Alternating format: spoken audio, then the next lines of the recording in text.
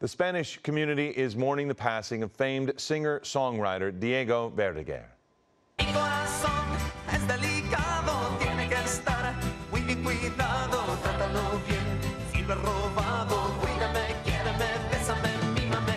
The naturalized Mexican-Argentine musician died yesterday here in Los Angeles following complications from COVID.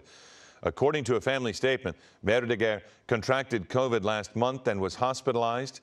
He's known for some big hits like Yo Te Amo and Verdaguer, and he's the husband of singer Amanda Miguel. He was 70 years old.